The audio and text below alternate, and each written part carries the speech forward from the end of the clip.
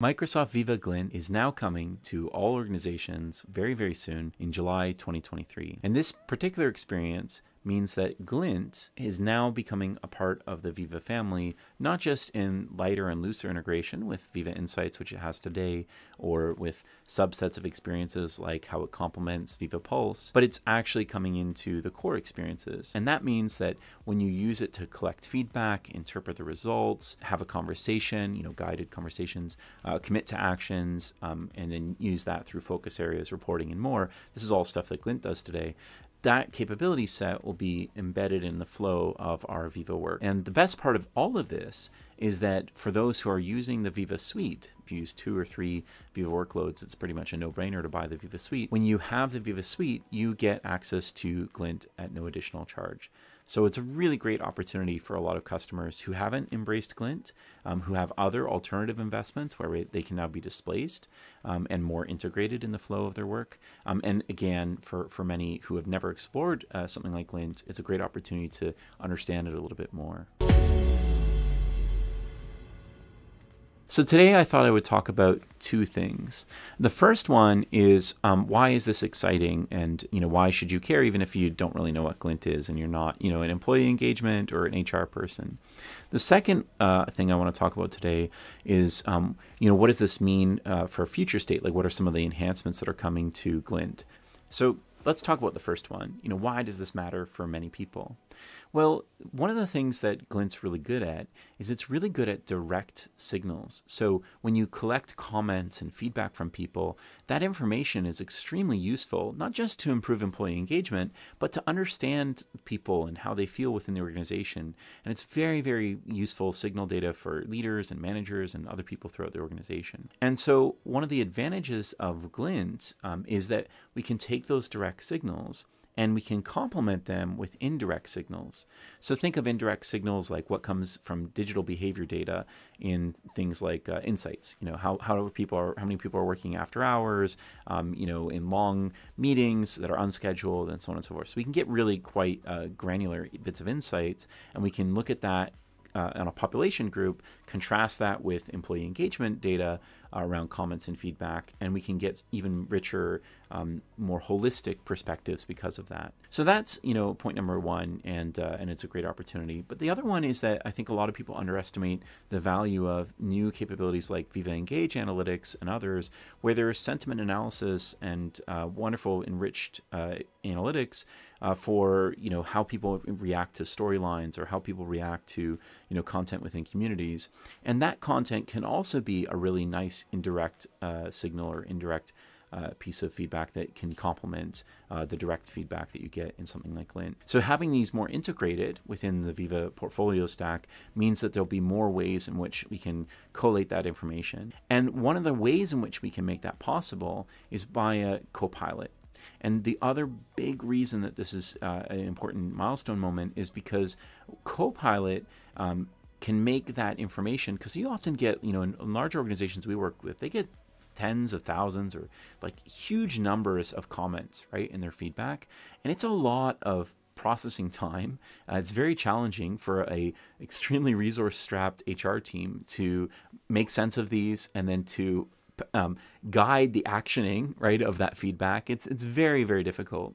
And Copilot really makes that more accessible. So, as we transition from point 1 of the value of why it's so better because it's integrated, this idea of having this AI enrichment layer where it can understand and make sense of this means that your HR teams can be freed up a little bit more, which allows them to potentially take on more of these employee experience transformation opportunities in the rest of the Viva stack. So I think it's a very complementary model that's going to accelerate a lot of HR innovation as well as organizational success rates in improving employee experience. All right, so that's point number 1. Let's talk about point number 2. So what is this thing for most people and what's changing about it? So as I kind of hinted at there, Copilot is going to have a significant impact on Glint's future, because in a lot of ways, what we're trying to do is we're trying to take those insights and we're trying to contextualize them and we're trying to understand them. So being able to do that in a very natural way with natural language in Copilot is very useful on breaking down those responses, those insights, that sort of thing. Another reason it's very useful is for AI sentiment analysis. So when you look at those mechanisms, a lot of times the reason we might trigger maybe an earlier or more frequent rhythm for employee engagement is because we know we're going through disruption. Of course, every organization is going through disruption with AI, Copilot notwithstanding, but most organizations are going through disruption also through mergers and acquisitions, through industry shifts, other things that are happening as well. And during those disruptive periods, hybrid work was a great example of this, right, with the pandemic and the return to hybrid work, with the emphasis on remote work. So each of those things are business transformation journeys. And when you're going through those business transformation journeys, the more data you have over Dogma, typically the better off you are. So while you might invest in tools like Glint, having it be able to do AI sentiment analysis at scale, or having it able to do summarization, that's a really powerful tool. When we think about these comments and these feedbacks, means that not only can you potentially do something you might not have ever gotten time to do before, but you can start to do it at a more frequent rhythm, and you can do it in a way where it allows you to more quickly get to an action state. So one of the big benefits of this summarization and analysis is when we tested this, what happens is what would normally have taken maybe a week or two, because you're putting it all together in Excel or Power BI or whatever your tools are, or you're using as maximizing the capabilities of Glint, really pushing the boundaries there. In each of those instances, you still have to make sense of this, right? And that takes like I said, weeks sometimes months, depending on how large the data set is, before you really start to really action it. And I think that, the customers that we're working with now for these types of AI toolings, they're getting, significant acceleration there, where it's taking, instead of weeks, days, sometimes even hours to get, enough insights to actually start to action it. And that means that your organization can be more agile. That means you can provide, key feedback earlier. That means you can trigger that we should have this conversation that's guided earlier, right? All of those things I think are only advantages in this particular model. So, I'm very excited about how Glint is going to evolve.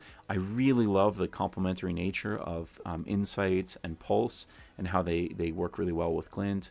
I think more people need to understand and embrace Viva Engage. I'm surprised at how many organizations, it's one of the easiest Viva workloads. You just run AMA events and do these different things, and you'll create so much more engagement. Support storylines in your organization. It's such a powerful connector for helping people connect outside their working groups, which makes them feel, much more connected in the organization. They see development opportunities because they have, new peers. Anyways, there's so much more that we can do with Viva. If you think of Viva Glint as part of your new Viva strategy, I think you're all going to be better off than you were before, when Glint was kind of off over here on the LinkedIn side of the business.